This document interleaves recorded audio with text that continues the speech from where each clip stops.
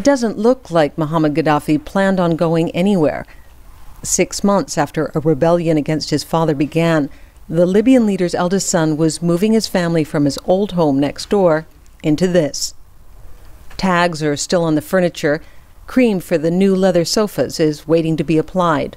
If you look around here in this house, you need 1 week. You need a week. Neighbor Mohammed Arrott, who in regular times runs a car rental company, shows us room after newly finished room. If you want to compare it, maybe you can compare it with other Gaddafi's son or other who's VIPs here in Libya who's worse and responsible in the government, you know. You can't compare it with the normal Libyan people.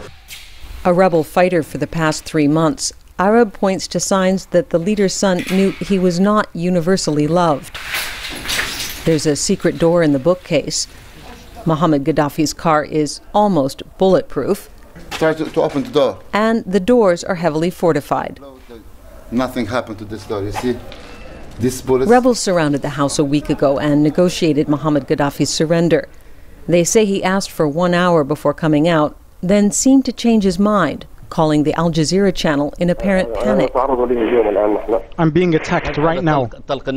This is gunfire inside my house. When he said for Al Jazeera, this bullets and shooting, it's in my house, it's in my house, and he started crying and said, Ashhadu an la ilaha illallah Muhammad Rasulullah.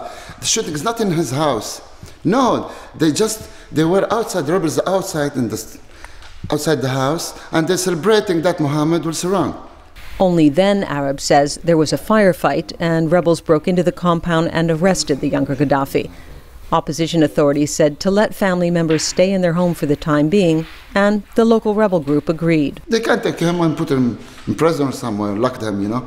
But they didn't want that, because the rebels, they feel that Muhammad, neighbors, you know, for not 10 years or 20, more than 30 years, he's our neighbor here. Mohammed Arab says guards were posted outside the compound, but then, in one of the more embarrassing moments for the opposition, pro-Gadhafi forces overran their positions the next day and whisked Mohammed Gadhafi and his family to safety, now apparently in Algeria. Arab has no regrets.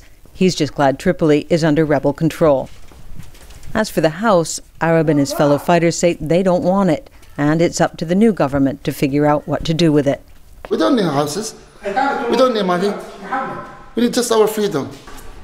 Elizabeth Arrott, VOA News, Tripoli.